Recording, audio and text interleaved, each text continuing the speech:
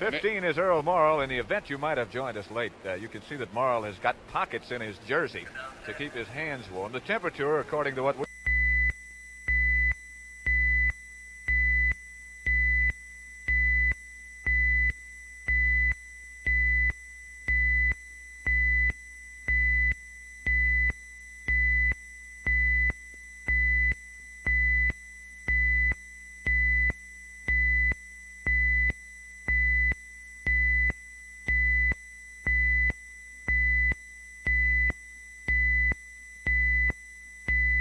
to Mackey in the backfield, and then threw long to Perkins.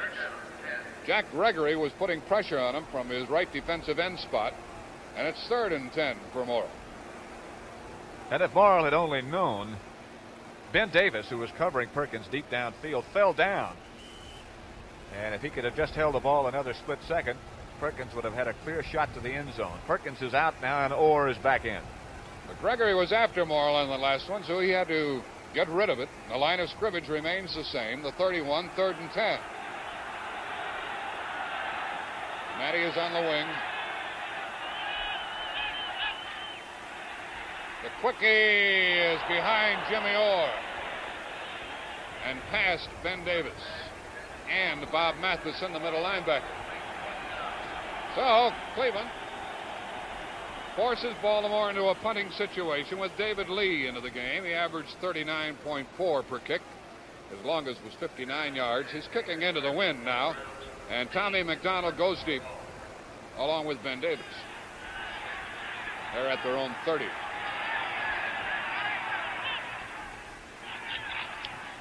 Lee gets it high in the air. Davis will return it from the 30. And did I see a flag go down? No, it did not. Baltimore gives the football to Cleveland on the punt. And Cleveland goes from their own 35. Beginning Saturday, the 11th of January, the 6th annual CBS Golf Classic gets underway. George Knudson and Harold Henning meet the team of George Archer and Bob Lund in the opening match. $225,000 in prize money. Check your local program listings for the time in your area. The date is January 11th. Nelson giving to Haraway. And Fred Miller made the tackle. We have 7:55 remaining in the third quarter and the clock running. Charlie Haraway, the ball carrier, number 31.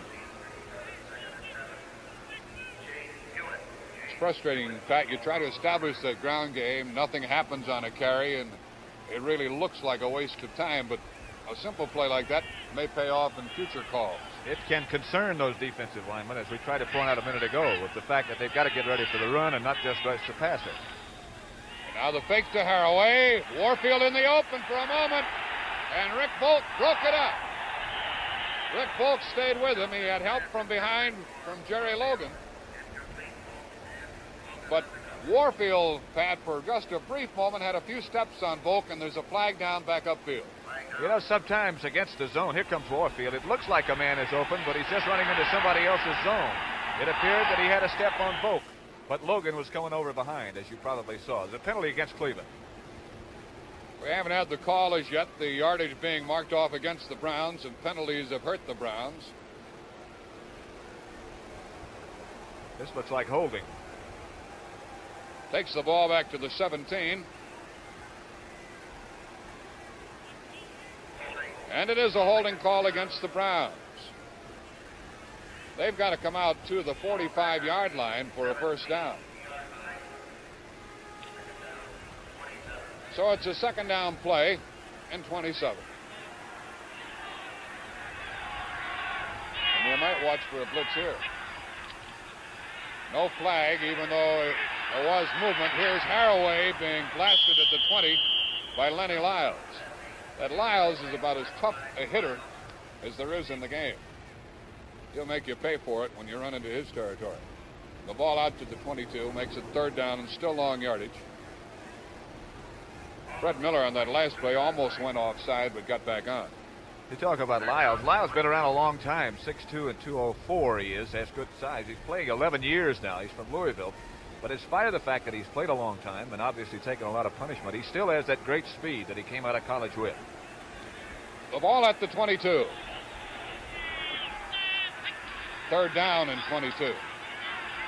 Nelson is swarmed under and brought down by Ordell Bracey, number 81. Bracey fought off the block and still made the tackle.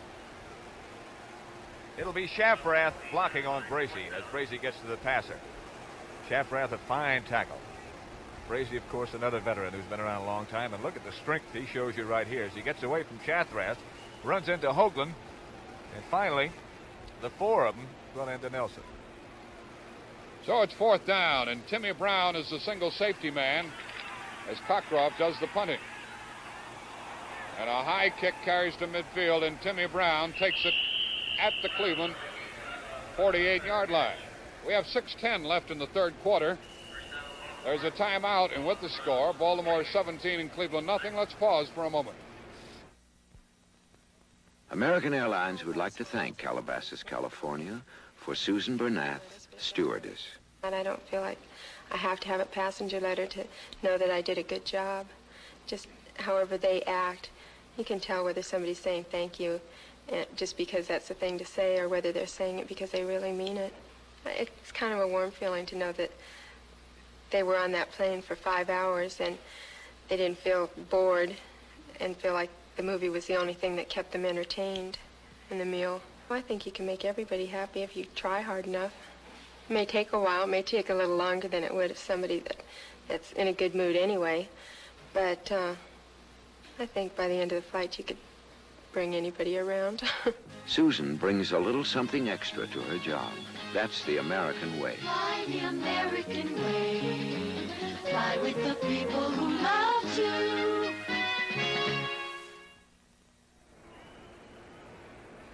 .6:10 left in the third quarter. Pat Summerall alongside. I'm Jack Buck. The score is 17-0, and Baltimore has the ball. First and 10 at the Cleveland 48.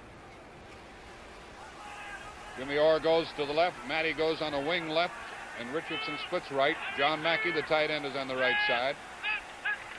And Jerry Hill carries.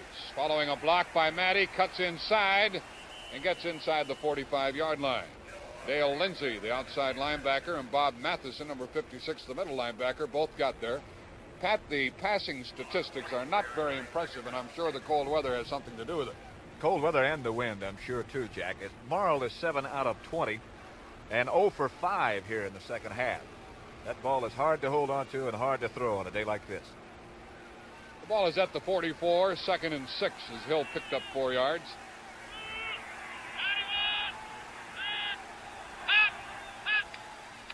Morrill on a draw to Hill. Hill is wrapped up and dropped. Kanicki along with Snido making the defensive play. It'll be a third down play. And into the game comes Tom Mitchell, replacing Jerry Hill for the Colts. Which would very strongly indicate that Morrill is going to put the ball in the air. Third down and about 5.5, it appears to be. Mitchell and Mackey are right together on the right side with Richardson out of your picture at the bottom. And the pass is caught by Mitchell, who just come into the game, and that's going to be a first down.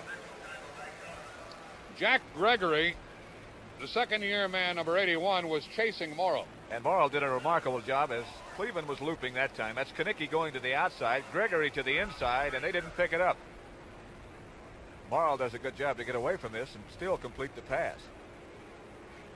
And he hit it to Tom Mitchell, the rookie from Bucknell, for a first down at the Cleveland 37. Mitchell is now out of there. And Orr is back into the game, wide left. Here comes Matty in motion, and the end around to Mackey, and they smelled that one out. And Mackey is dropped for a loss. Well, the Browns were on the alert for that one. And Jack Gregory, whom we showed you pursuing a while ago, along with Dale Lindsey, the linebacker, brought Big John down on the far side of the field for a loss on the play of 6 yards.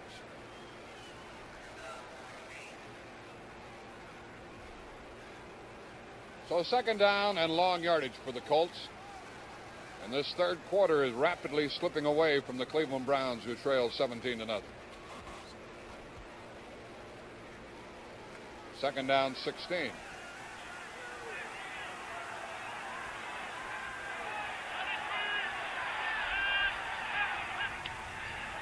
The fake draw. Morrow throwing long for Richardson, battling Barnes. Barnes couldn't find it, and Richardson does. And it's first and goal from the 5. Barnes couldn't find the football. Barnes had his back to the passer in the early part of this pass play. It's underthrown a little bit, and I think if it hadn't been underthrown, it probably would not have been complete. Barnes has him covered and has him covered well. And you can see the ball was thrown behind. Richardson stopped and came back, and here it's just couldn't stop soon enough. And as Baltimore sets up first and goal from the 5-yard line, Tom Mitchell comes in, replacing Jimmy Orr. There was a penalty on that last play against Cleveland, and the penalty was, of course, declined by Baltimore. Baltimore, the Colts, trying to add to their 17-0 lead here. Tom Matty has scored twice in this game.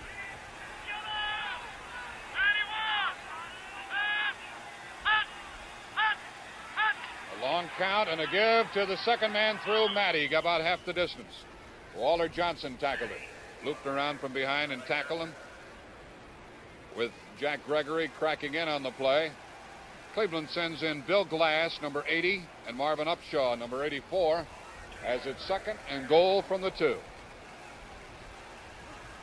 2:35 remaining in the third quarter, and the clock running.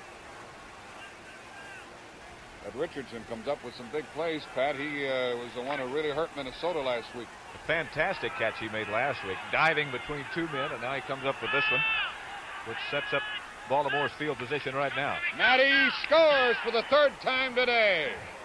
Tom Matty, following Glenn Ressler and others, Sam Ball, Bill Curry, Dan Sullivan, scores for the third time today, making it 23-0.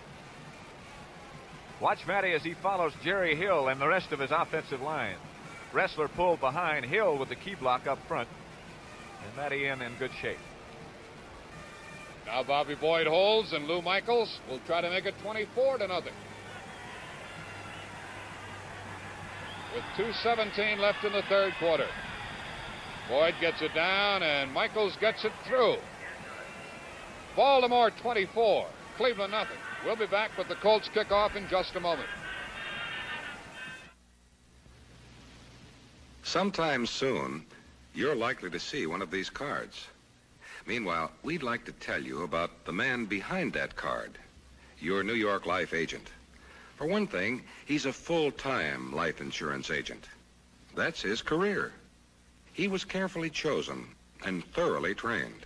What's more, he goes on studying so he can help you build a sound program of financial security.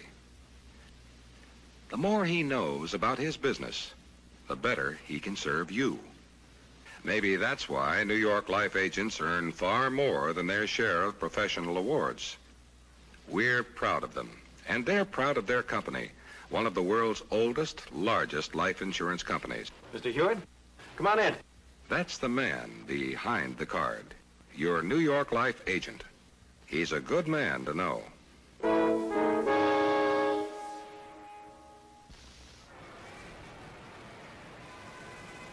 That is Frank Ryan, number 13, who Bill Nelson replaced after the third game of this year. Nelson did an outstanding job, but it looks now like when Cleveland gets the ball after this kickoff, it will be the 11-year veteran from Rice, Frank Ryan. And the kickoff is by Michaels. He is kicking to Morrison and Ben Davis. And it goes into the end zone. It's still alive. And then it's down by Morrison.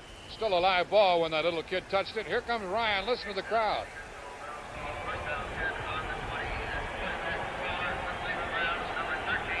Ryan is a fellow whom the Cleveland crowd really got on during the year. And now they'll be rooting for him to try to do something about the 24-0 deficit with 2:08 remaining in the third quarter. First and 10. Cleveland at their own 20. As we check how well Nelson did, he was 10 of 23, I believe. 10 of 26 for 126 yards. So Ryan fumbles the ball, and Shinnick recovers. Ryan on the first play fumbled, and Don Shinnick recovered the football. And Baltimore goes from the 20-yard line. Well, that's one of the things that happens when you make a change like that. He missed the center snap. Just a simple mistake like that puts Baltimore in position again to get on the scoreboard as Ryan and Hoagland just simply missed the exchange. There's Ryan. And it would be easy to try to figure out his personal feelings at this moment. So you do things to try to change things, and other things happen. It's at the 20. Time is called as some debris is picked up off of the playing field. Some people had thrown some things onto the playing field, and the players are around in the end zone picking up the trash and throwing it out of the range of the football players. Hard to tell from up here just what has been thrown, but something that could hurt the players. So we'll get squared away and go from the 20-yard line. Meanwhile, I'd like to remind you again of the Mark Twain show to be seen Thursday on CBS. January 2nd at 7:30 Eastern Time, 6:30 Central Time. Hal Holbrook's Mark Twain, a great show for the entire family. Make sure that the kids see that one too. Matty starts in motion. They give it to him. He can throw, you know, but he's not going to. And he gets away from tacklers and picks up a couple of yards. He was looking for Richardson in the end zone, but Richardson had been double teamed. Remember the last time they ran that play, they gave it to Mackey on an end around in the opposite direction. Matty wanted to throw, but couldn't. Picked up 2, 2nd and 8. Another good example of why they call Matty the garbage runner, because it looked like he was down for a loss. He couldn't find a receiver, and all of a sudden he picked up a couple of yards. Matty's been in the league now 8 years, from Ohio State. Konecki comes off the field, defensive tackle for the Browns. And Marv Upshaw, number 84, is there in his stead. As Konecki is being treated along the sideline. Richardson's to the left side with Orr.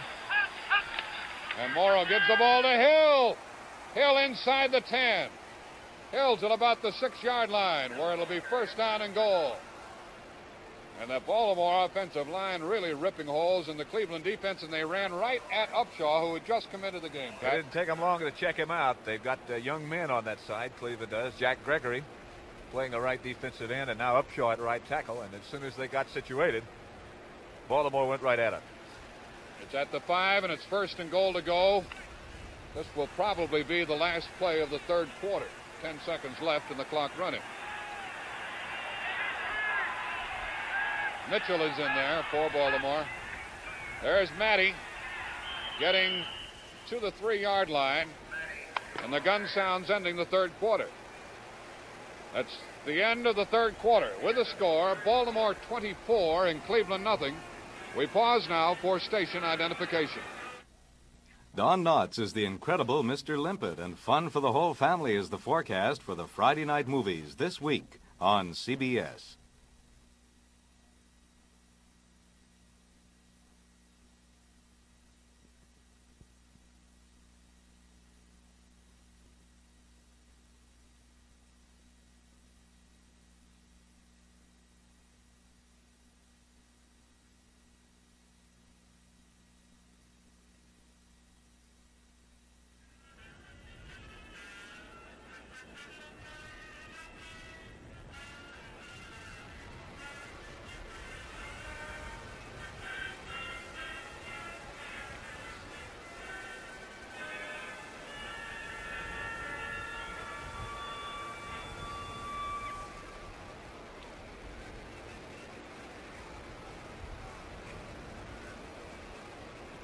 "15 minutes of football remaining here in Cleveland. Baltimore leading 24-0. Baltimore's ball, 2nd and goal to go from the 3, and Tom Matty is closing in on a record. Matty with 3 touchdowns has got 18 points. The record is 19 points in a championship game. That's by Paul Hornung of Green Bay in 1961 against the Giants. Hornung did it with 1 touchdown, 4 extra points, and 3 field goals. And Matty has scored 3 touchdowns today, and Lou Michaels has kicked a 28-yard field goal. Wayne Malin is in there defensively for Cleveland as they set up this goal line stand. Earl Morrill had been to the sideline visiting with Don Shula. Tight tee with the exception of Richardson, who's left. A long count and a keeper by Morrill, and no gain. It'll be 3rd and goal as they sent both Hill and Matty on the fake to the left, and Morrill tried to roll in there with it. It'll be a 3rd down and goal. Quite a tangle of players inside the 5-yard line. The last to get up is Bob Bogle, number 72. That appeared to be just a missed handoff. I don't believe it was designed for Morrill to carry the football. Looked like he was trying to give it to Matty, but Matty wasn't expecting it. By the way, as we're talking about Tom, he has tied a record for the most touchdowns scored in one game. 3. The record held by 2 Cleveland players, Otto Graham in 1954 and Gary Collins against Baltimore in 1964. From 2.5 yards out, now Mackey splits to the outside, and Morrill throws for 6 to Mackey, and he's missed the ball. Jim Houston, the linebacker, was covering there, and the ball was nicely thrown by Morrill, but Mackey missed it, and now a field goal situation. 4th and goal from 2.5. Houston just barely gets a hand up, and I think obstructs Mackey's view so that he can't see the ball coming. I don't believe Houston really hit it. Mackey is open early. So Houston took one swipe at it, and then Mackey missed it. Boyd holding, and Lou Michaels trying to kick his 2nd field goal of the game from the 10. And he makes it good. So the score amounts to 27-0 in favor of the Colts. Well, this was the score when Cleveland beat Baltimore in 1964. By the way, the Baltimore Colts band is on hand, and there aren't many Baltimore rooters in this huge stadium, but the Baltimore band has been whooping it up. They made the trip over here, and they see their Chargers out in front 27-0.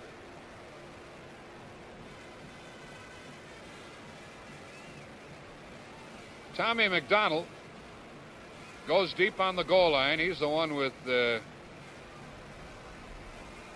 sweatshirt on underneath. And Reese Morrison, number 26, is closest to her. Is Ed Davis. That is Ben Davis at the top of the screen. I thought it was McDonald in there. Here's Michaels kicking off with 14:05 remaining in the game. Waiting for the referee's signal to go. There's the whistle from the end zone. And Michaels kicks a line drive that Davis handles at the 3, 10, 15. And again, that good coverage by Baltimore. They seem to do everything right, and they continue to do it, Pat. This is a team that makes very few mistakes. Very few, not only on their offense and defense unit, but on their special teams as well. That time again, it was Preston Pearson who was down leading the charge. The crowd reacts as Frank Ryan goes in to quarterback the Browns from the 18-yard line.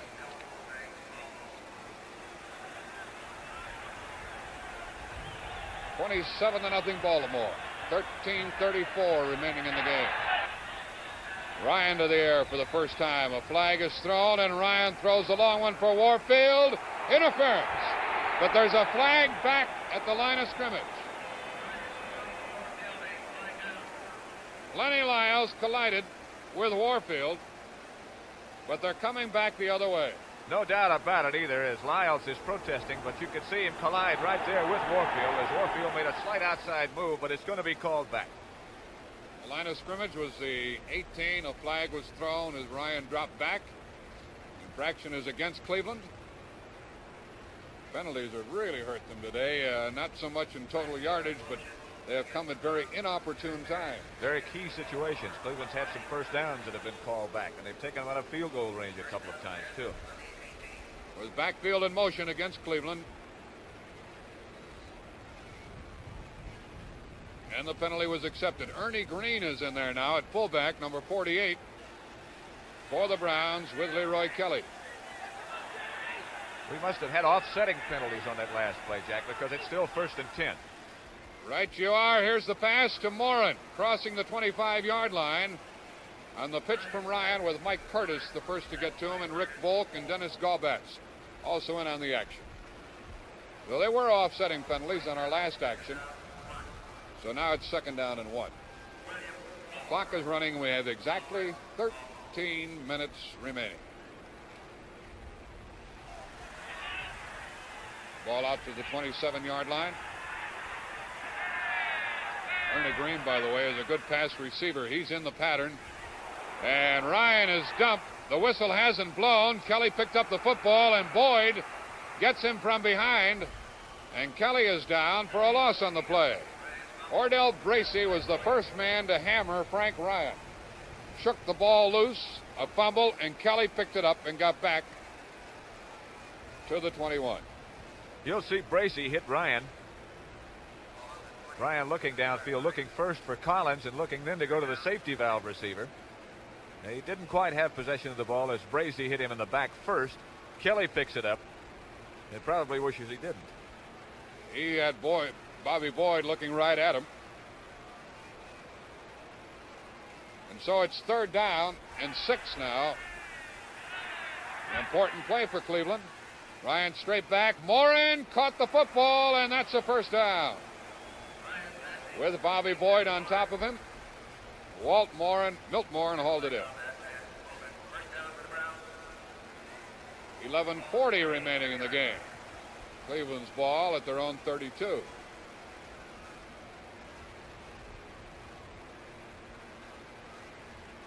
There's no scoring in the first quarter, and then Baltimore got 17 points in the second quarter. 7 in the third, and a field goal here in the fourth period.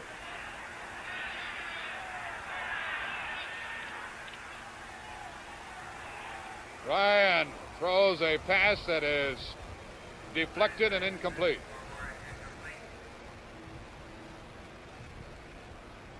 On New Year's Day, which is Wednesday, CBS will bring you the Cotton Bowl game. Texas and Tennessee at 1:45 Eastern Time, live and in color on CBS. And Pat, they're talking about that big Texas offense, a great backfield against a stout Tennessee defense. Tennessee also has got some outstanding offensive weapons. It's always an interesting game. Texas has an outstanding bowl record, as you know. And on the other hand, Tennessee hasn't done too well in the bowls, but perhaps New Year's Day in the Cotton Bowl. You'll see it on CBS. Bubba Smith is out of there defensively for Baltimore with Roy Hilton replacing him. 2nd down play, 2nd and 10. Baltimore fakes the blitz, and the pass incomplete to Morin. They faked the blitz and went into a straight 4-man rush, and Don Shinnick was covering on the pass play. A 3rd down call coming up. Getting dark here at the stadium. The lights have been on from the outset. Temperature near the 20 mark.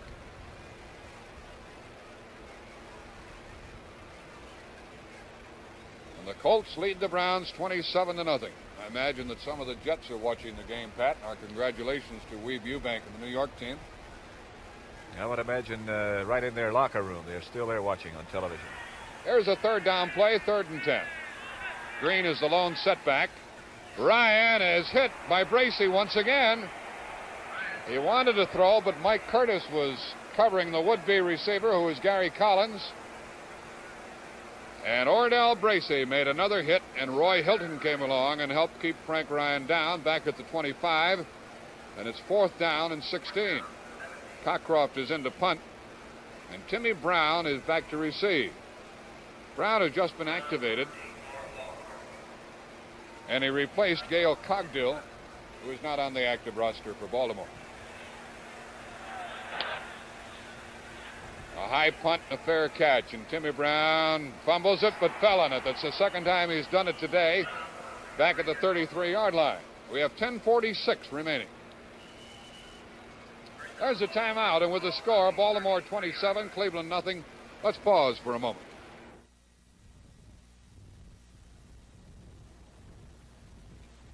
Hello, I'm Harry Landers. You know, for years I've been strictly a fresh perked coffee man. Fresh perked was all I liked and all I drank. That's why when the Nestle company asked me to try their new Taster's Choice freeze-dried coffee, I didn't expect much. Well, I don't like to admit that an old die-hard coffee man like me was fooled. But this coffee looks, smells, and tastes fresh perked. It's that good.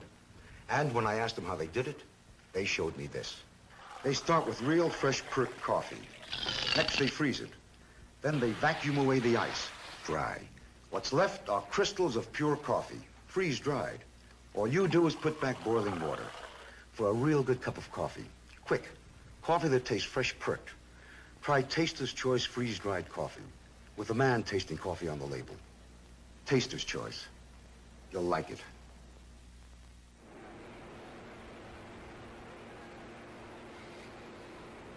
There's Don Shula along the sideline. His team, the Colts, out in front 27-0 with 10:46 remaining in the game.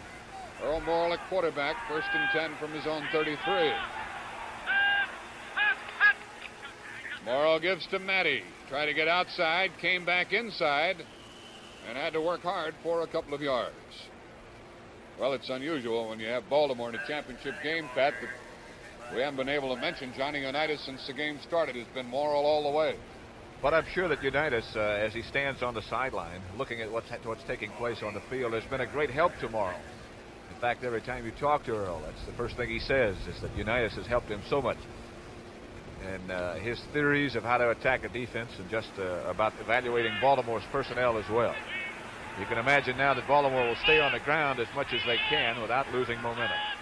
Matty picks up 3 and picks up additional yardage, and he bangs to the 45-yard line, and that's going to be a first down, with Dale Lindsey making the final stop for Cleveland, and then Matty is having some kind of a running day.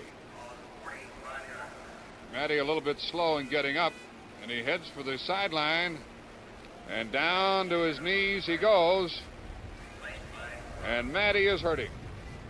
Tom Matty, belted on that last tackle, is down on the sideline and being tended to, and we'll get word as soon as we can with regard to the apparent injury. We can tell you that he's carried 16 times for 86 yards as he departs. First down from the 45. Here's Morrow with the inside handoff to Hill, who gets 5. Bill Glass, number 80, stopped him. 9:10 left in the game. Actually, Hill got to the 49, so it'll be 2nd and 6. This is quite in contrast to the Baltimore attack we saw last week against Minnesota. They had great difficulty running against the Vikings and had to resort to almost strictly a passing attack. The field conditions could have had something to do with it. Today they haven't been able to throw it that well, but the running attack has been getting the yards for them. 2nd and 6. There's Timmy Brown, who replaced Matty, getting down to the Cleveland 46-yard line. Along the sideline, Johnny Unitas. He's pretty happy about the whole thing as the Colts lead 27-0. A great guy. And without doubt, a great quarterback. We pause 5 seconds for station identification.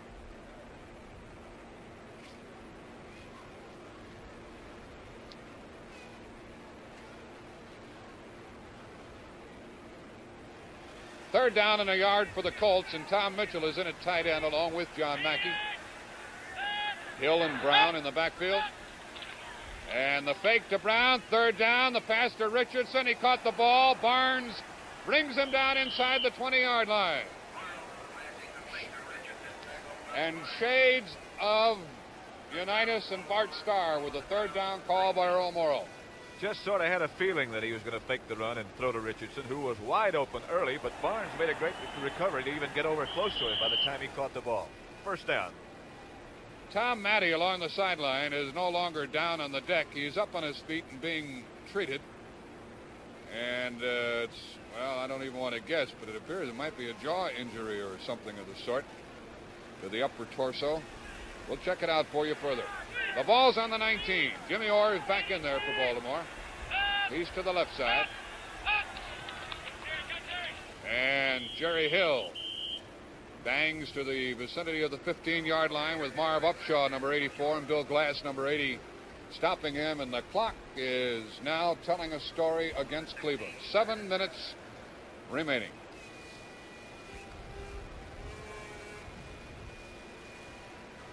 New York defeated Oakland for the American Football League Championship 27-23. So they're in the Super Bowl on the 12th of January. And this game will determine their opponent. 2nd down and 7. Timmy Brown gained only a yard or so. Brown has been hampered all year with muscle pulls, and he's seen very little action. He just activated this week. Matheson made that tackle. Into the game for the first time now for Baltimore is Terry Cole at fullback, number 34. He replaces Jerry Hill. Cole's a rookie from Indiana, and he did a great job when Hill missed quite a few games because of a knee injury. 3rd and 6. Morrow looks for Cole, who had just come into the game. He caught the ball, and Bob Matheson hauled him down from behind. Again, another look at Tom Matty. And there is Tom, and he appears to have bounced back pretty well from the injury, whatever it was. It's a 4th down play now for the Colts. 4th and 4. And Lou Michaels attempts his 3rd field goal of the day.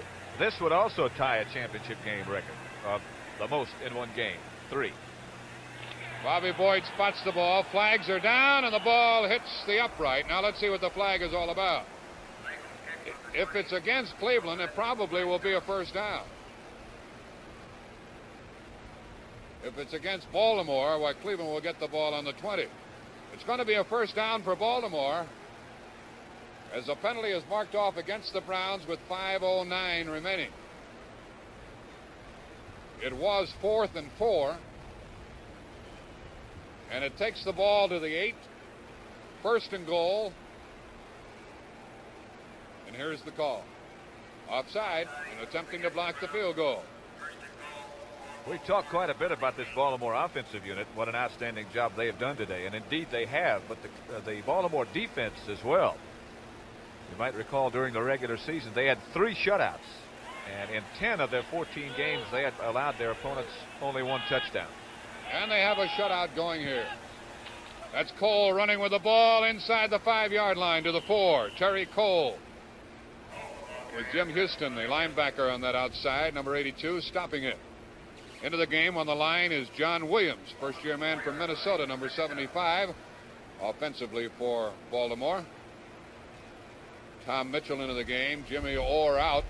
Quite a few of the Colts seeing a lot of action. Tom Matty tells us up here he's all right. He was belted in the ribs and the wind knocked out of it. But Tom says he feels all right now, and that's good news. The ball's on the 4, and it's 2nd and goal. 4.5 minutes remaining in the game.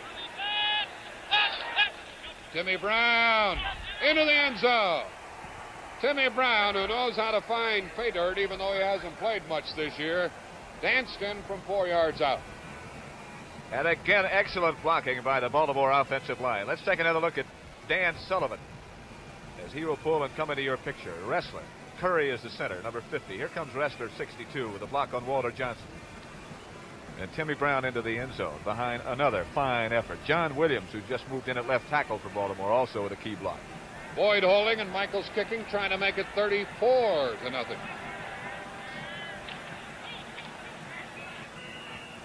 Baltimore 34, Cleveland nothing, and back with the Baltimore kickoff in just a moment.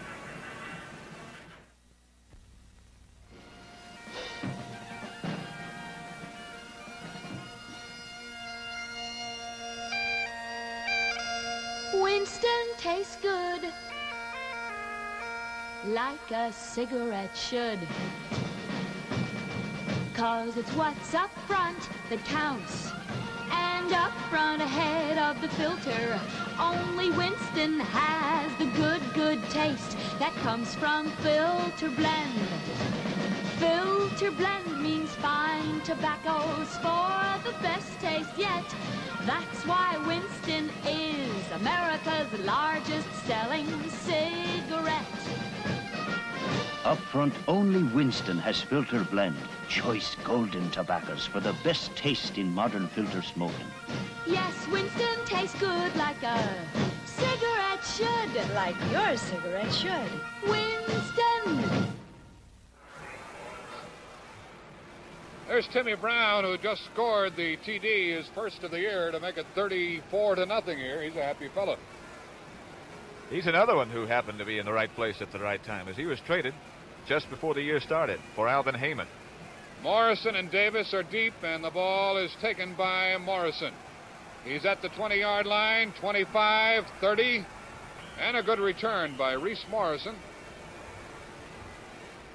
the rookie from Southwest Texas. Now we have 4:02 left in the football game. And these will be long minutes for the Cleveland club, Pat.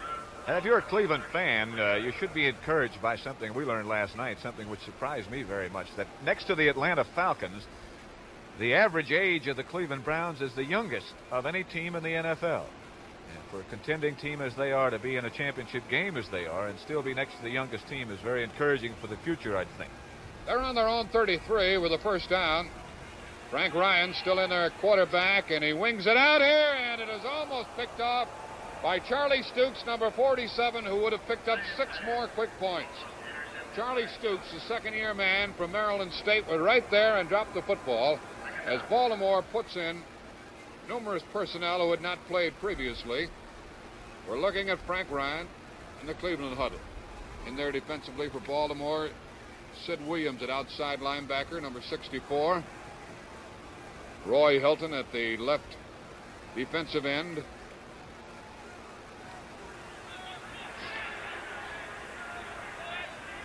Second down and 10 from their own 33 for Cleveland. And nothing doing on the running play to Ernie Green.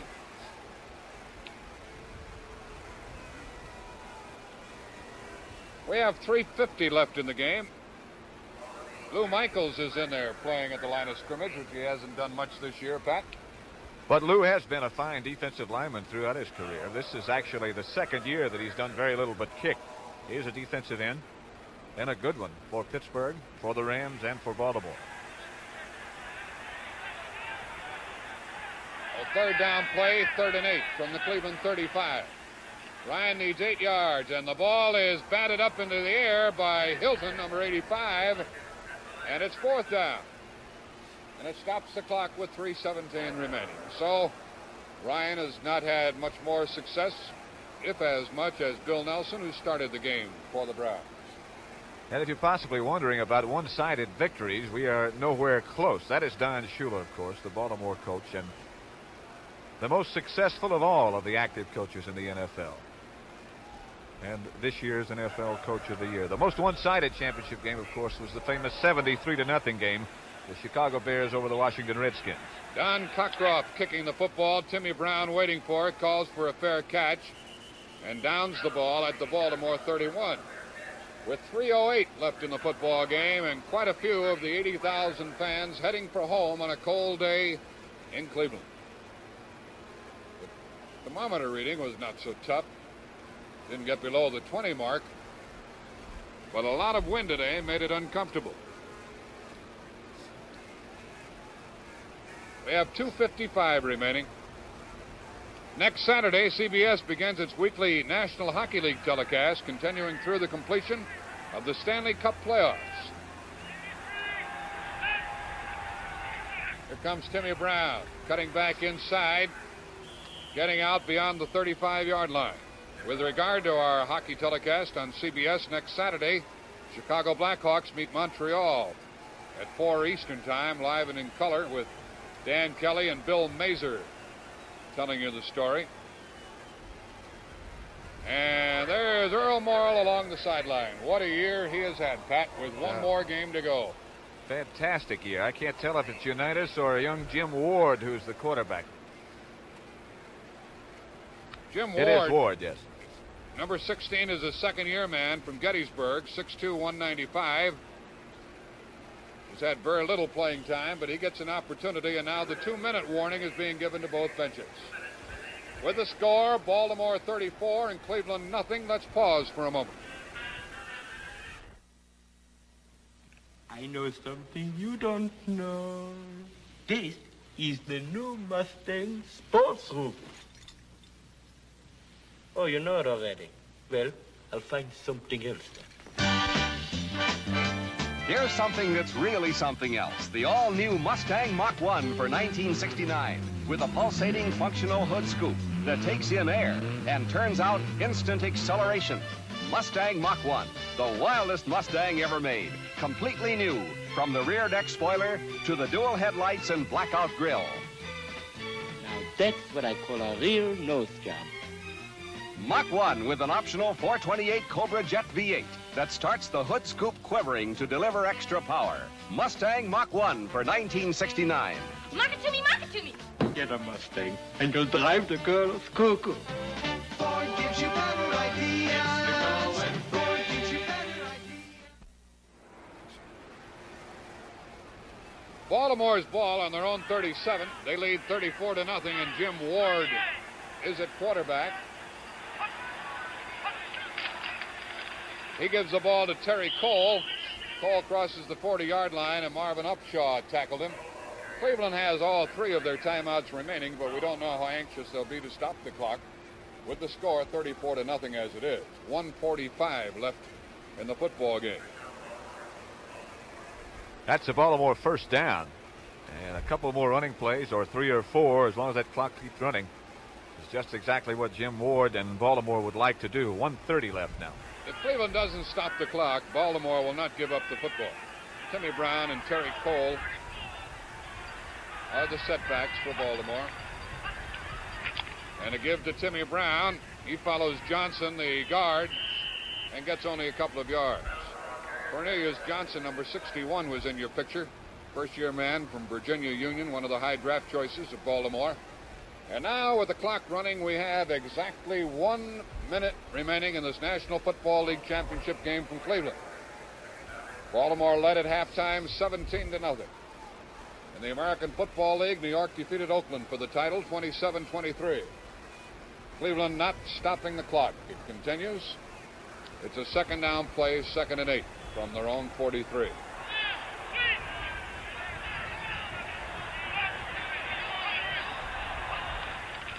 Straight ahead is Cole. Cole drives beyond the 45-yard line, and that will be the last play of the game unless Cleveland stops the clock. Bob Matheson made that last tackle. Baltimore not anxious to run any more plays, and you can see the time remaining. They have 30 seconds between plays without drawing a penalty. And the gun sounds. The Baltimore Colts are the champions of the National Football League, and there is Don Shula, the winning coach. One of his good friends, one of his best friends in the business, is Blanton Collier, a wonderful gentleman who is the head coach of the Cleveland Browns, and the two shake hands at midfield.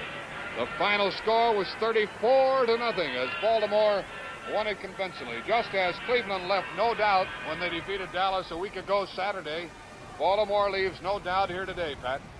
Not at all. Baltimore, except for one brief flurry right after the start of the second half, had Cleveland completely in command. And there go the 1968 goalposts from Municipal Stadium in Cleveland. Lou Michaels had 2 field goals. Tom Matty scored 3 touchdowns. Timmy Brown had the other. And certainly, as we view fellows like Bill Glass, number 80, going off the field, certainly in the Super Bowl on the 12th of January, the National Football League is going to be well represented in the persons of the Baltimore Colts, as they would have been had Cleveland won this game today. Every time we have seen Baltimore this year, which has been quite a few, they've been able to take charge of things almost from the outset. That Super Bowl game also, Jack, presents a very interesting confrontation between Don Shula and the man who preceded him at Baltimore, Weeb Ewbank, now the head coach of the New York Jets. We're going to be able to go right into the Baltimore Colts dressing room with our CBS cameras, and so you can view the post-game celebration, however hectic or non-hectic it turns out to be.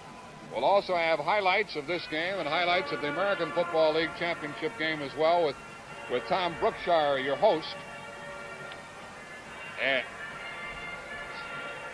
34-0. And as you view the scene on the field, Cleveland Browns fans, I'm sure, Got a lot of enjoyment out of their football team this year, which won their Century Division title with their record of 10-4. And this would be Baltimore's third NFL championship. They beat the Giants in 1958 in that famous sudden death game, 59, and now here in 1968. Let's go down to Tom Brookshire in CBS Control. All right, thank you very much. You people will, of course, know the score is 34-0. The Baltimore Colts completely overwhelming the Cleveland Browns. They used fantastic defense. A guy named Tom Matte, who, by the way, is from Shaw High School in Cleveland, but there won't be any ticker-tape parade for Tom Matte in Cleveland tonight. 34-0. The Colts certainly the cream of the crop in the National Football League, and they will go in the Super Bowl against the amazing New York Jets with Broadway Joe Namath. That score this afternoon at Shea Stadium was 27-23. The Oakland Raiders, a fine, big football team that played the Green Bay Packers real well a year ago, but they couldn't handle the New York Jets this afternoon. Let's go to Shea Stadium and look at some of the highlights now as Joe Namath and company, the Jets, did beat the Oakland Raiders 27-23. In the first quarter now, you'll see Darryl LaMonica going across the middle to Fred Blitnikoff, his fine flanker, number 25. You'll see this on an isolated replay now as Blitnikoff actually curls up against the zone, hugs the ball a little bit, gets rid of Johnny Sample, and then goes into the end zone. Number 25 is dangerous, but this was a Jet day. The New York Jets won it. Joe Namath, Mr. Quarterback, in white shoes, bad knees, but a great right arm. Number 12, going deep for Don Maynard. An over-the-shoulder grab in the corner going away, and it's down inside the 10-yard line. That was a 40-yarder to the 12. Namath again, from rather a tight formation, gets in trouble by a pretty good linebacker rush, but puts the feet, plants them, and rifles the ball to Don Maynard for a 12-yard touchdown pass. As we said, the final score was the New York Jets 27, the Raiders 23. We're going to be in this dressing room just a little bit later on after Don Shula and Carol Rosenblum and the different Baltimore people have talked to this great football team. And, of course, when we get a chance, we'll barge our way in and try to find out, like you, the TV fan, what really happened and what really went on in that great Baltimore victory this afternoon. We do know one thing, though. The Jets will be waiting. And Miami for Super Bowl time, it will be the New York Jets and the tough Baltimore Colts. 34-0, the victors over the Cleveland Browns. And for you people that are Brown fans, and there are millions of you across the nation, don't feel sorry for this ball club. They hit, they never stopped, and they were gang tackling just as hard in the fourth period as they were in the first period. But simply a question of getting on the scoreboard, and this isn't the first time that a team hasn't been able to score on the Baltimore Colts. The Colts are tremendous on defense, and I think they make you pay just too terrific a price to get on that scoreboard. Actually, later on this evening, you're going to see quite a show here on CBS. It's going to be called the All-Pro Show, and we're going to take a look now at part of this. You'll be seeing at 6 o'clock. We'll be seeing that just a little bit later on. That's when Chuck, a fellow named Chuck Bednarik, talks to Charlton Heston about the great all-pro football players that you've seen on CBS and, of course, on the NFL football field this season. They're putting up the stats right now. We can see that we can't go over there quite yet. The men are working, but Baltimore did have 22 first downs. Cleveland had but 12. And, of course, as soon as those are ready, we will be able to swing across. Let's go back upstairs for just a moment as we clear the air down here to Jack Buck. And checking a scoring summary, we had a scoreless first period in this football game with a tough defensive battle and the Browns carrying on the very same momentum that they possessed a week ago when they defeated Dallas to win the Eastern Conference crown. But then in the second quarter, Lou Michaels kicked a field goal from 28 yards out for the first points of the game. Then Tom Matte scored the first of his 3 touchdowns from 1 foot out. Matte scored again from 11 yards out, and the score was 17-0 at halftime. Matte again scored from 2 yards out, and then Lou Michaels a 10-yard field goal, his second field goal of the day, and Timmy Brown had the honor of racking up the final TD. Well, Tom Brookshire referred to that all-pro show that's going to be coming along about 35 minutes from now. And this is what he was talking about with Charlton Heston hosting the show, and in this circumstance, visiting with Chuck Bednarik. Interested, Chuck, from the point of view of your old position, just why is a good linebacker important to a team? Well, Chuck, the core of any good football team is the defense. And the core of any defense is the linebacker.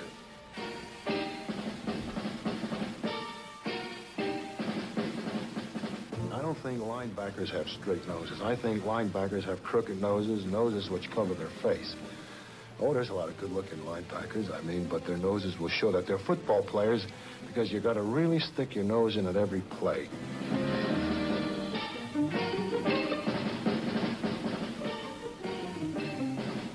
A linebacker only has to worry about everything. He has to range long distances to stop the play. He must have the cunning of a fortune teller and the speed and power of the backseat receiver.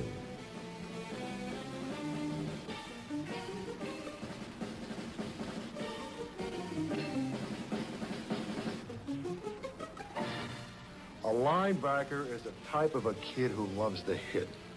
A person who probably, you take his heart out from here and you put it in his belly and you call it guts. A kid that just likes to mix it up on every play.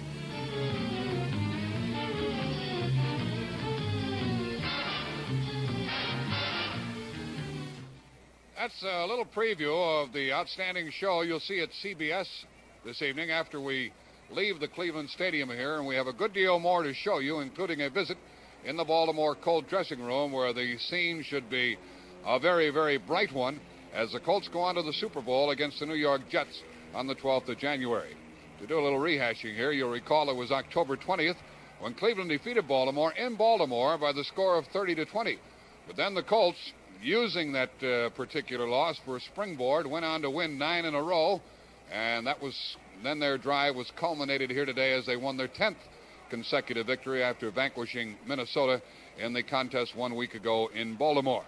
And for you Baltimore fans, we're sorry that you weren't able to be on hand here in Cleveland, although you wouldn't have been as comfortable as you've ever been in your life because it was windy and cold here, but we hope you enjoyed the telecast on CBS as you watched your Colts go on to the National Football League championship game. We have some statistics to show you, and you can see how the final score evolved as a result of these particular figures, with Baltimore leading in first downs, total yardage almost, more than doubling the figure of the Cleveland Browns, the rushing yardage, and you can see that Cleveland did very little despite the fact they had the great Leroy Kelly, who led the National Football League in rushing this year. Cleveland gained only 56 yards overall. They had to go through the air to make most of their yardage, 117 to 169. They almost matched Baltimore in that particular department. But look at the passing figures. 11 out of 25 for Earl Morrall and 13 out of 32 for the combination of Bill Nelson, who started the game, and Frank Ryan, who then took over. And Baltimore did not have the ball that many more times than the Browns did. And the interceptions, I believe that particular figure is wrong because Mike Curtis intercepted one for Baltimore, as did Rick Volk in the football game, and Ben Davis had one. I think the figures are reversed as Davis intercepted one for Cleveland. But Cleveland lost a big fumble, as did Baltimore, and that fumble by Cleveland was just when Frank Ryan came into the game, you'll recall. First play from scrimmage, he missed the center snap from Fred Hoagland, and it's indicative of some of the treacheries that come about as you try to shake things up in a football game. As Ryan and his center, whom he has worked with so many times, just didn't make connections on the snap, and then Baltimore went on in for another score, and it was about that time that the game got out of hand from the Cleveland Browns. During the game, we referred to the fact that, well, in fact, I used to live here in Cleveland, and I've known some of the sports excitement that prevailed here with the Rams before they went to Los Angeles. In other sports, it's a good hockey town, and they've had some great baseball years. But they tell me that this year was the greatest sports fever ever shown by the fandom here in the Cleveland area. They really took to the Browns for the way they went on after beating Baltimore 30-20, and the wonderful things that they accomplished with the winning of the Century Division crown, and then, of course, knocking off Dallas, which was a team heavily favored when they came into the game here 1 week ago yesterday. And this was the field where they defeated the Dallas Cowboys and left no doubt that on that particular day they were much better than the Dallas team. And in fact, they were so good that they had a good many people thinking that they were going to beat Baltimore here today, but it didn't turn out to be that way. This is Jack Buck reminding you to stay tuned as the NFL Today continues with Pro Football Report.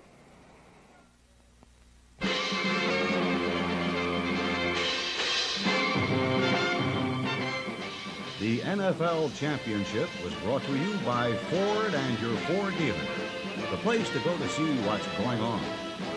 And by New York Life Insurance Company and your local New York Life agent.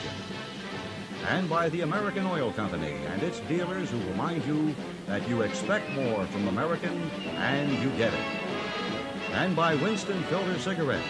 Winston tastes good like a cigarette should.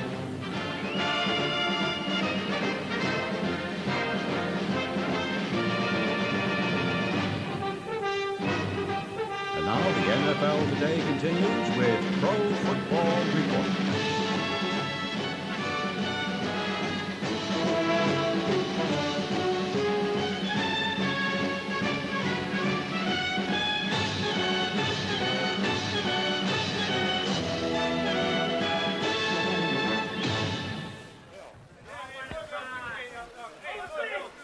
I'm Brookshire. I am in the Baltimore dressing room, and a lot of people might have thought the Baltimore Colts were very confident, maybe even a little smug coming in. They wouldn't be very happy to have this great championship under their belt. But as you can hear, they are extremely happy. There's a lot of backslapping going on, and this is a great football team's great dressing room. They're very happy to have won the National Football League title, and they can't wait to get at the New York Jets and Mr. Joe Namath. We'll be back in just a moment here in this Baltimore dressing room as the NFL Today continues on Pro Football Report.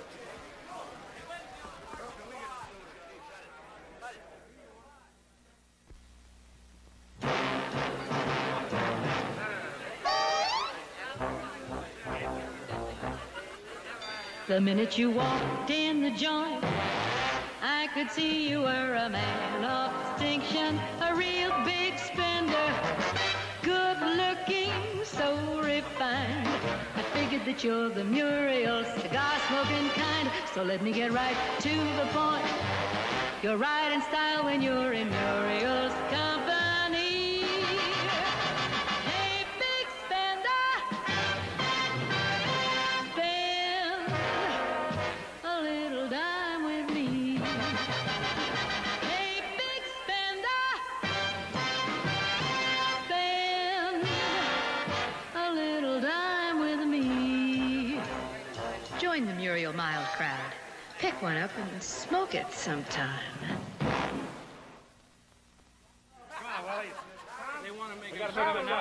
The final score was 34-0. On my right, I have Earl Morrall, certainly the Duke of Baltimore, the great quarterback that's come on to do such a great job for the Baltimore Colts, and Tom Matty, whom we're going to get to in just a minute. But Earl, after 13 years, and I'm not going to say knocking around because you were always an excellent quarterback, but surely you did find the place, the Baltimore place, huh? Yes, it's true, Tom. It's a great team to be with. Coaches, everybody. It's just tremendous. I think you just can't compliment them enough. And I'm just happy to be here, really. 13 years, 13 is supposed to be unlucky, but this has been the luckiest for me. I can say that. Earl, I think one of the most deceptive things about your ball club, and I'm going to accuse Don Shula of this later, is that he keeps letting people say you can't move the ball on the ground and you don't have a good running game. And yet this fellow to your right scored 3 touchdowns, had over 80 yards rushing, and actually you came in with over a 4-yard average per running back. So you do move the ball on the ground pretty well, don't you? Well, I talked to him before I come down and told him a little bit about running, but not really. He's a worker. He just keeps working at it, scrambling, and he did some fancy stepping out there in the one. He went out and back out to the corner and made the touchdown. You can't. These runners, both of them, Jerry Hale, Tom Matty, they do a tremendous job. One blocks for the other. Get a little crack and they'll pick up some yards for you. That's the most valuable player, Earl Morrall, and Tom Matty, who might be the most valuable player in this game. Tommy, you're from Cleveland. Right. I don't think the people downtown would be too happy with you today. Not particularly right now, but the one thing I do want to say, Tom, is that our offensive line did just a fantastic job, and Jerry Hill back in there, fullback from good old Wyoming, just blew them out today, and our offensive running game was just fantastic, and it's all through the credit of a great coaching staff and a great team. Were you badly hurt when they hauled you out? Well, I don't really know yet. I'm going to have to get some x-rays on my back, and we'll see what happens. But I got a good shot in the back, and it's pretty sore right now. All right, Tom Matty. Earl, let's stick around for just a minute and roll some of these highlights. And I thought you went to a lot of quick draw stuff against Cleveland, like you might have been anticipating a big over-rush by them. Well, their front four is big, and I was expecting a lot of pressure from them. We went to that's a quick down-and-in pattern to Jimmy Orr. Tried it a little bit later, a little behind him. I missed him on it. Just another one here.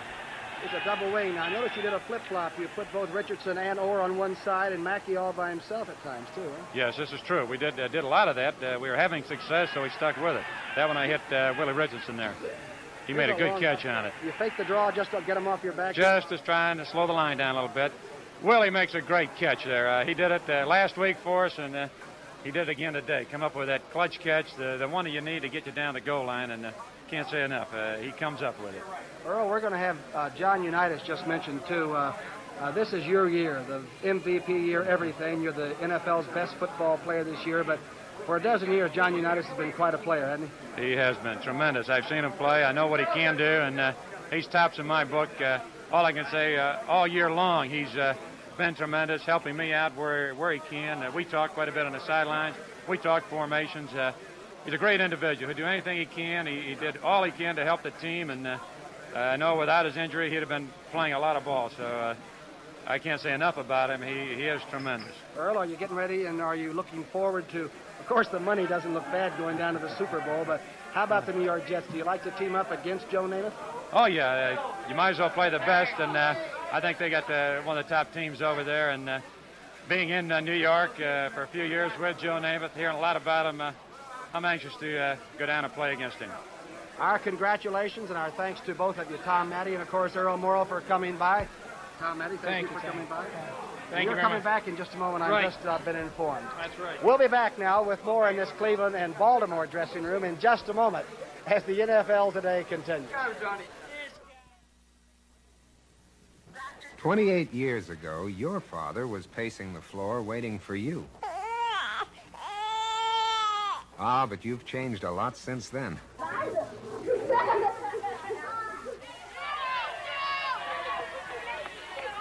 We're John Hancock, and we feel when your life changes, so should your life insurance. John Hancock is the fastest growing major life insurance company in America, and so who would know more about change than we? You remembered to make your new bride your new beneficiary, but now that you're about to have a family, is your old insurance still enough insurance? A Hancock man can update your life insurance coverage to keep up with your changing life. So whenever something changes, congratulations. Now call John Hancock, the growing and changing life insurance company for your growing and changing life. John Hancock, huh? On my right is Tom Matty, the fine all-around garbage ball carrier. That's what Pat Summerall called you. He said you just get away with murder. And on my left, one of the great flankers that's really come into his own the past 2 years, Willie Richardson. Willie, Erich Barnes is tough man-to-man, and it looked like you and he had 4 or 5 head-to-head confrontations, and I guess Erich gives you a pretty tough day. Yes, he did. He did, Tom. He kind of played like I thought he would play. On the first half, I had a pattern that I could have beaten him on, but I flipped down. I couldn't get up. But we worked a few patterns out, and Earl was throwing the ball very good, and I got open a couple times. Willie, you're going to go against Johnny Sample. Now, I know John Sample, and so do you. You're going to run into another tough nut in that Super Bowl, aren't you? I tell you, the only difference between Johnny Sample and Erich Barnes is that I think Johnny talks a little more.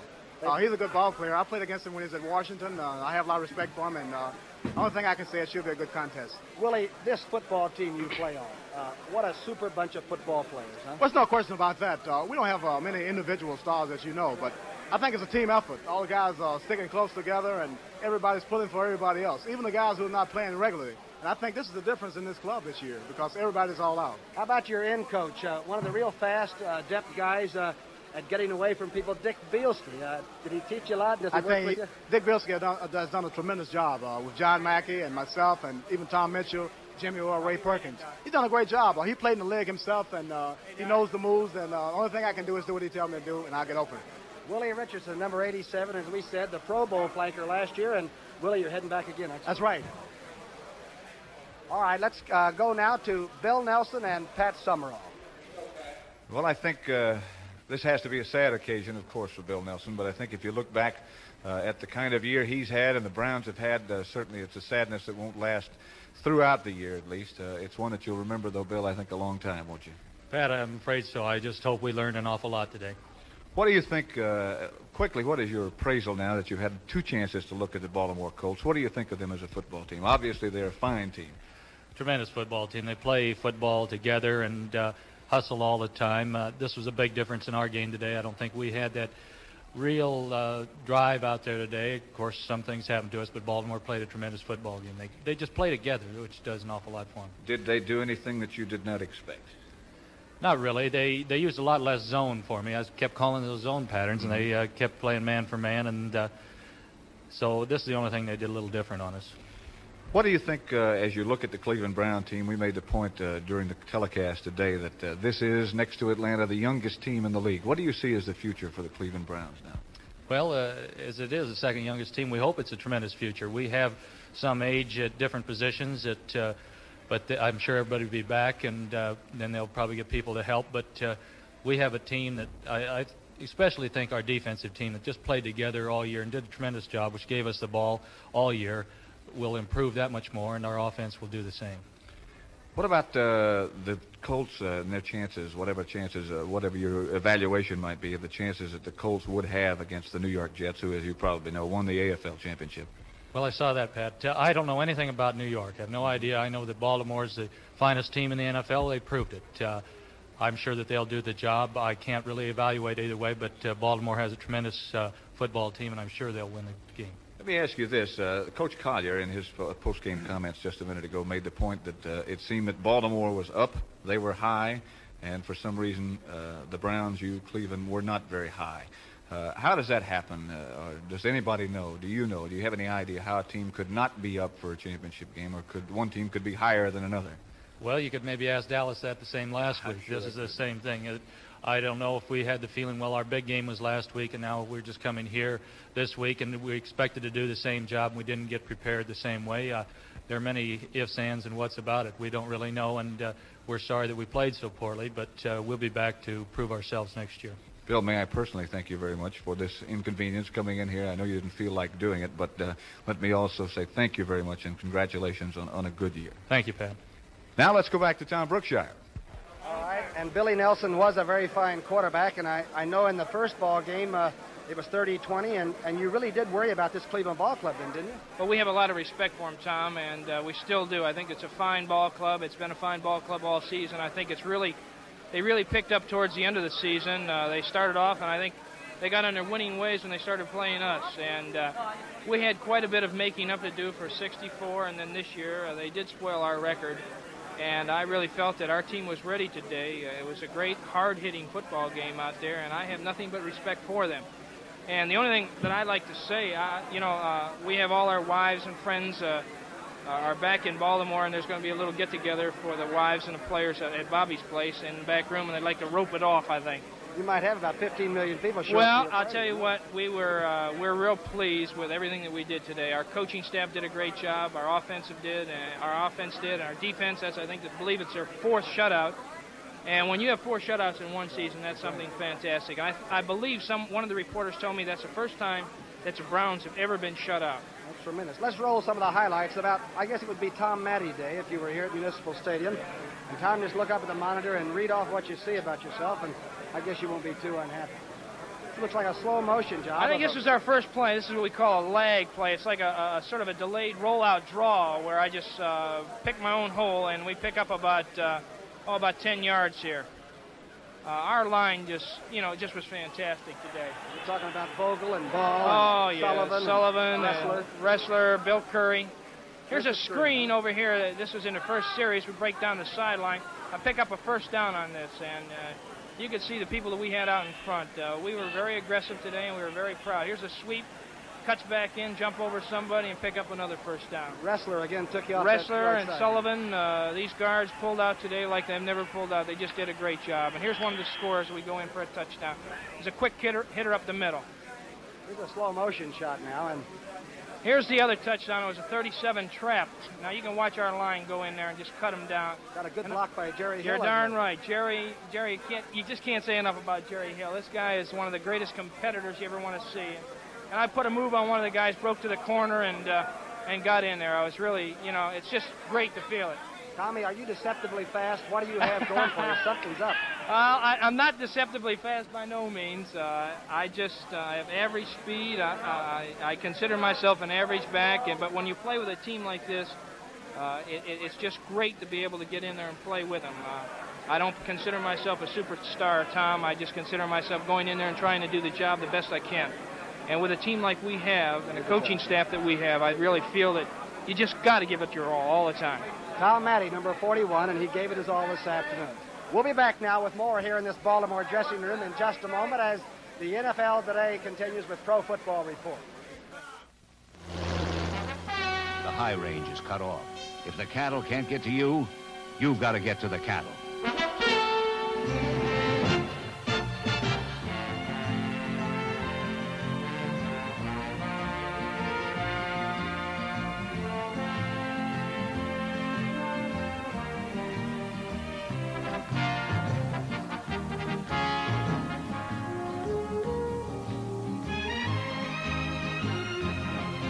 Come to where the flavor is.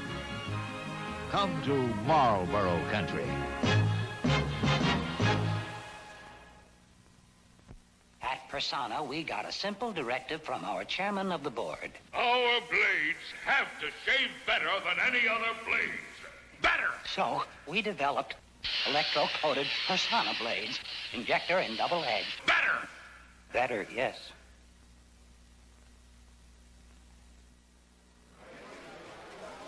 Don Shula, from John Carroll to the secondaries of the NFL to the top of the NFL, really, as the great coach of the Colts, is a long way to go. Well, the only thing I can say is that I'm just so proud of our football team and our coaching staff and everybody connected with our organization, from Carol Rosenblum, our owner, on down. And this didn't happen out there. It was a lot of hard work, a lot of frustration through the years. I think that our football team, since I've been here, has been disappointed more than any other football team has. We've played well, yet we've never reaped the harvest, and today is a day that we're going to relax and enjoy it a little bit. And I just think that we deserve to win. We've played well all year long, and today was a climax. Don, Billy Nelson bought his offensive line steaks last week to get him to block. Are you going to buy this entire ball club champagne and steaks? Yeah, we've got a little something planned tonight, and we're going to do a little buying and relaxing and celebrating, and well, they certainly deserve it. But we still got our eye on one more ball game, and that's going to be the 12th down in Miami, and we're going to be thinking a little bit about that after tonight. Don, what about a ball club now? Let's say you've had disappointments, and you have. You lose one last year, and you lose it all. You lose a playoff game to Green Bay once, and you lost it all. How do you get them back and started again the next season? What do you The thing that I've always stressed is that anybody that feels sorry for themselves and starts making excuses are losers, and we don't like to have losers around our winning people. And the thing that we've done is try to get it out of our mind. As soon as it's over with, last year it was tough when we got knocked out of it, but what good does it do you to moan and to bellyache about the thing? The only thing we try to do, our whole theme from training camp on, was to be better. And we wanted to be better than we were last year, and as it's turned out, we are better.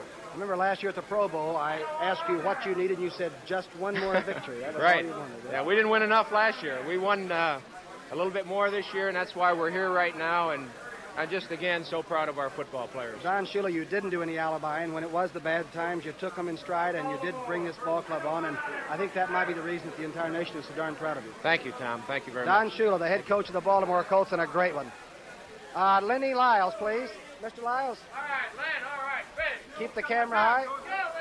Had Had to get this fella in here. He was just accusing Don Shula of cutting his time on That's television. right. And this is number 43, who plays the right corner, a spot that I am too familiar with. You know Lenny, about that, don't you? Lenny, you were covering, I think, the toughest receiver right now in football, Paul Warfield, and you did a great job. But what did he give you? Well, he didn't give me a lot today. He seemed to try to move inside. I expected him to go outside, but he tried to get inside moves. I got a little help out of my linebackers when he did come in, and I tried to stick to him a little bit closer this time. I thought if I play him a little tougher on the slick field, I could probably handle him. And after I showed him that he wasn't going to have a great day, well, they seemed to cool off and started going to the other side. But I'm just thankful that I was able to be successful against him and hold him down a little bit. Lenny, what do you tell Don Shinnick? You and 66 have to be pretty close. You're back there like two ships in the sea, passing one another, looking for receivers all the time. Do you talk to that linebacker a lot? All the time. My success depends on Don. As you know, you've played in that back there, and if I can get Don to work outside when Paul wants to move outside, well, I can hang inside. And this time, it can kind of, we have him in the middle of us, and he can't do very much, and the passer will hold the ball up. This gives the line a chance to rush.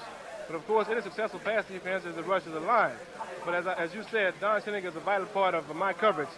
Without him, I probably couldn't do some of the things that I'm able to do. Now it's on against guys like Don Maynard and Lamons and people like that. Lenny Lyles, good luck to you. They tell me you're faster now than when you broke in coming out of Well, Louisville. you know how it is with wine. You get better with age. But I'd like to say hello to everybody in Louisville, all my people there and everything. And we'll be looking forward to the Jets. All Thank right. you very much. All right, thank you, Lenny. Okay. Our best at to and from, of course, Lenny Lyles. We'll be back now with more in the Baltimore dressing room in just a moment on the Pro Football Report. Shell presents The Answer Man, and here he comes in the answer to our first question. Somebody asked, what's the world's record for gasoline mileage? What must be the world's record was set in 1952 by two Shell engineers. They drove this modified Chevy and got 168 miles per gallon of gasoline.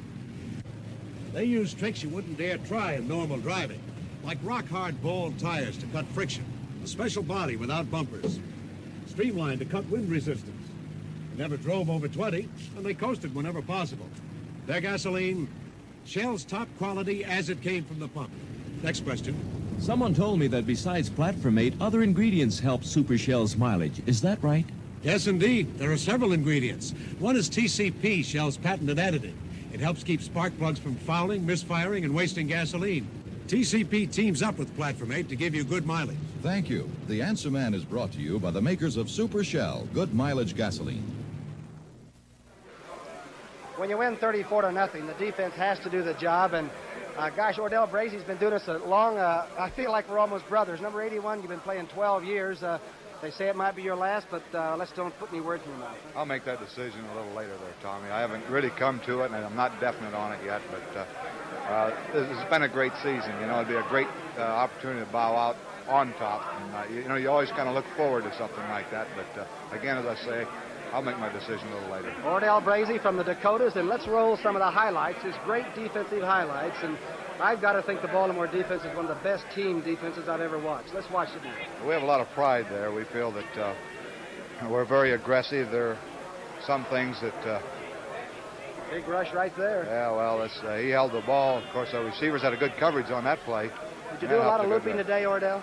Well, a little bit, but not a great deal. Of course, with that the condition the field was in, it was difficult to do that. So you had to go pretty much straight away. And there's your running mate right there, Fred Miller. Fred's a tremendous tackle to play next to. He's very mobile, and you can do a lot with him. He can run around. You see, he's got a good pass rush there. Plus, you can run a lot of games with him. He plays like Alex Karras a little bit, doesn't he? Quick and... Yeah, that's right. But he's quick, very strong against the runs also. Ordell, is Nelson tough to get? He drops back awfully deep. Well, I like a quarterback that'll drop back deep. It'll give you a chance to get after him, and you can take that wide rush outside, especially when you have the outside responsibility. A quarterback like Sonny Jurgensen, who just drops back shallow and pops it, it's difficult to rush. Here's a long pass attempt there as it is knocked away and well covered by Rick Volk, the young man that's done such a great job for you from Michigan. Huh? Well, they all do a great job for us back there. Ordell Brazy, number 81, thank you again, and don't cheat us out of some more good football. Stick around a while, will you? Thank you very much, Tom. Ordell Brazy, let's see. All right, let's see. We'll get somebody else here if we can. Bobby Boyd. Let's see if we can come up with somebody across the way. Jerry Kramer's over talking to Billy Ray Smith. Billy Ray?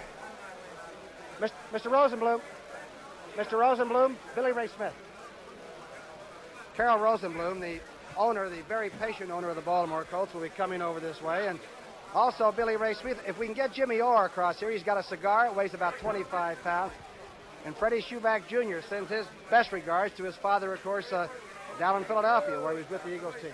Mr. Rosenblum, this is another happy day. I saw you interviewed by Jack Whitaker. You were still a little bit cautious last week, but you're not cautious now. Tom, you just have to be careful what you say, as you well know. You can't jinx a ball club. But, you know, really, this squad, as I said last week, is a real fine bunch of guys. And not only fine football players, they're fine men. I told Shula when he came, I thought this would be my last coach. And that's the way it looks like it's going to be. Just a fine young man, a fine coach. And I do want to say that last week we beat a great football team in the Vikings, and this week we beat a great Cleveland team. Yes, you did. And, you know, it's a funny thing. You're sitting out there, and it's cold, and it's a horrible day, and the score got to be 24-zip, And the sun came out, and the birds sang, and the skies were blue, Tom. And it got warm again. And it got so warm, I just can't say enough about the ball club and how happy we were, and the good Lord has sure been good to us. Carol Rosenblum, the owner of the Colts, and a gracious, gracious winner. Thank you very much. Tom, it's nice to be with you. All right, sir. On my right, the little slippery fella still gives him the little goat fake like this and slips around him. Jimmy Orr. And Jimmy, put that big cigar up there. I don't know if you've got that thing behind you or I not. got most of us going now, Brookie.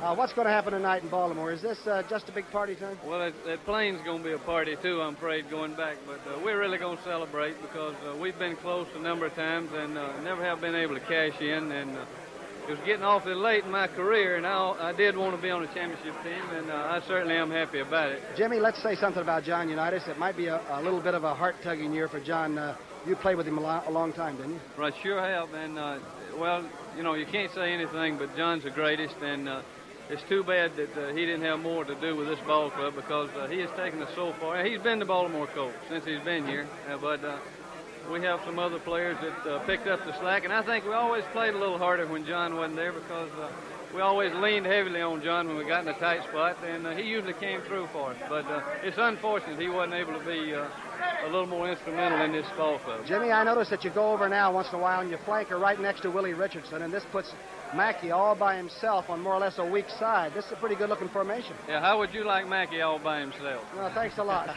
I'd like triple coverage and try to get some more linebackers. Right. You need all the help you can get with John Mackey because he really is a horse. You look forward to going against the Jets?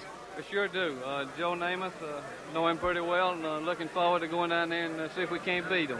All right, Jimmy Orr, the great flanker for the Colts, and this has to be one of the big days. We'll be back with more here in the Baltimore dressing room on the NFL Today as Pro Football Report continues.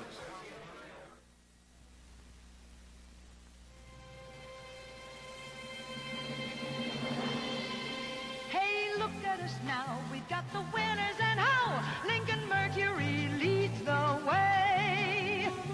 Lincoln Mercury leads the way for 1969 with the all-new Marquis, the most dramatically styled motor car since the Continental Mark III. Marquis brings a completely new look to medium-priced luxury cars. 2- and 4-door Bromes, richly appointed convertibles, and the world's most fashionable station wagon, Marquis Colony Park. If Continental made a wagon, this would be it. Marquis, Marquis, Marquis. Each one a beautiful reason why Lincoln Mercury leads the way.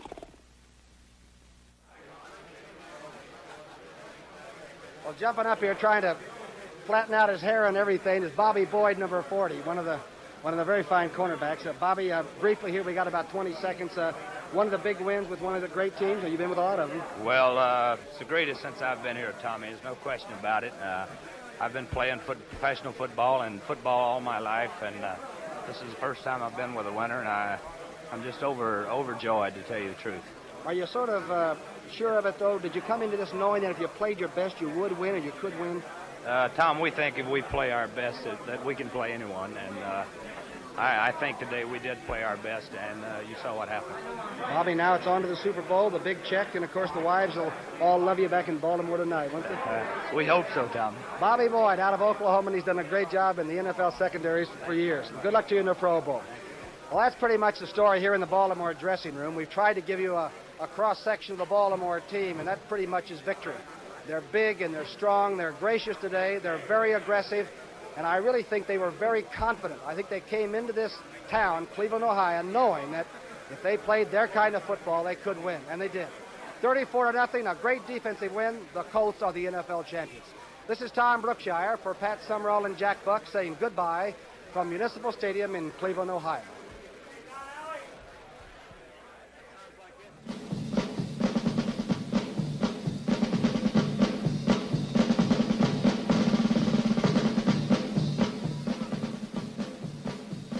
Pro Football Report was brought to you by your Lincoln Mercury dealer, with the winning idea cars that lead the way, and by John Hancock Mutual Life Insurance Company, and by Muriel's Cigars, a product of Consolidated Cigar Corporation, a Gulf and Western company.